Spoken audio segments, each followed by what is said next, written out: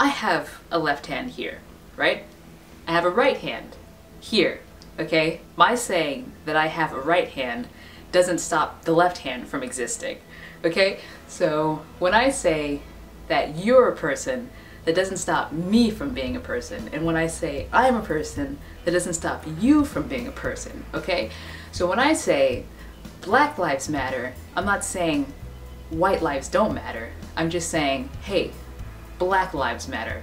So if I say trans lives matter, I'm not saying cis lives don't matter. I'm just saying that trans lives matter. You can see how if you don't have sort of object permanence, it can be confusing for you to understand that when I say that one thing is a thing, that doesn't stop other things from being a thing.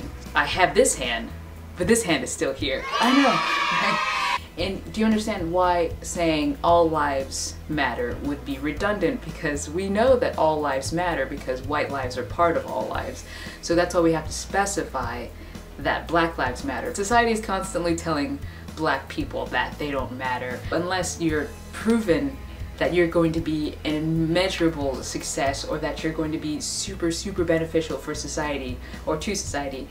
Then you don't matter if you're a Black person. The sort of mediocrity that white people are allowed isn't allowed to Black people or most people of color. So that's why we have to remind that our lives matter, even if we're not going to be like super amazing CEOs at age 10 or amazing musicians or spectacular dancers or, you know, anything like that. If we're just going to be a person, we have to be able to, you know, understand that we are people and we matter, we're important.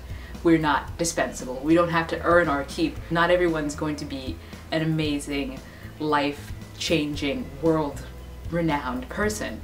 But just because they can't be that, that doesn't mean that they're not important. Just because they're, you know, some kid playing in a park, that doesn't mean that their life isn't important, that they're not a person who deserves to be able to live. People expect Black power to be the same as white power. White power is about supremacy and about them, you know, cleansing the earth of everyone who isn't white, whereas Black power is about having strength within yourself and understanding that you are a person and you should be respected and treated like a person.